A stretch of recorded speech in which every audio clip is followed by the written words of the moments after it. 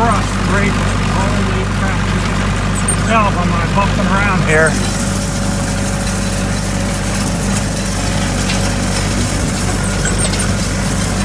That's thin stuff back there, so I think I'm going to rake it into one row. It'll save me having to go the distance with the baler. I can put it all in one, but up here, this stuff here is nice and thick. It's a nice day, people. It's low 80s, 5-10 mile an hour breeze out of the southeast. This is just a little cloudy, not bad. Had a chance of rain last night and never came, which I'm thankful for. But this will be the last of it. Hang on here, I'm gonna have to do some shenanigans here. These are things you gotta kind of work around. A well. Now it's not a well, it's a hydrant. This ground up here is rough. Oh my goodness. So, like I say, this is it. This here's what I did. Look how pretty that is already. Of course, I also do beyond those trees there.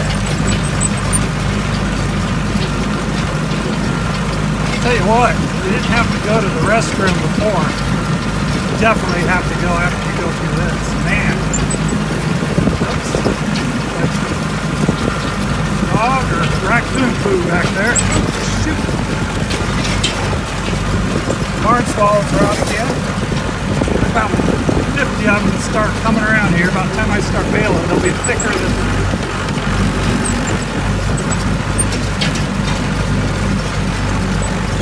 Let's here you just see the bumps in it. One there. There. Save this to last. Because if it was going to rain, all the water flows down to those two ponds. There's one over there, one there with the trees surrounding. So, yeah, this is a nice day. I can't. Excited about getting this done. Beats doing it in 110 degree heat with 70% humidity.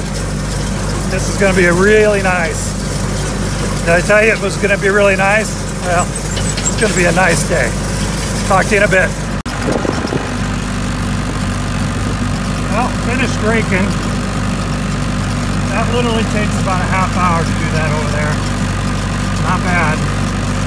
Hooked up to the baler. I'm going to go up and blow all the grass out of it from last time.